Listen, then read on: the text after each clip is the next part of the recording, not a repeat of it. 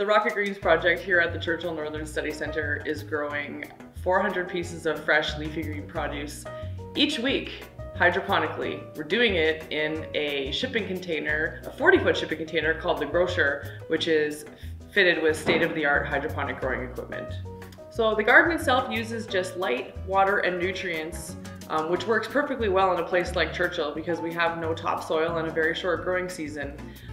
Because we're able to control all the variables, we can do it year-round, and it's meant to maximize crops like butterhead lettuces, leaf lettuces, spinach, pak choi, kale, essentially any leafy green.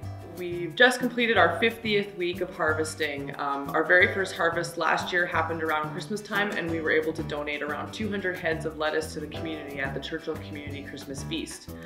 Shortly after that, we hosted a small market where we actually sold our first 330 units of fresh produce to the community. It was a great success.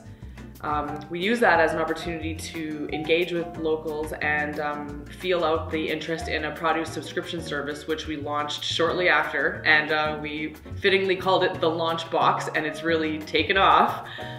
We currently have around 40 subscribers, and they receive a set amount of produce each week that comes out of the Grocer. Okay, here you go. Here's your vegetables. Thank you very much. You're welcome. Awesome. Thank you. We'll see you next week. You betcha. As we round out this year of the first year of the Rocket Greens project, I think we feel a lot more comfortable with the actual growing of the plants. So now we're able to focus some of our attention on to education. So maybe getting some local youth involved in the planning, planting, harvesting, and marketing of Rocket Greens. And sort of by doing those activities, we'll continue to provide the people of Churchill with fresh, locally grown produce year-round, as well as some education to support some healthy eating habits.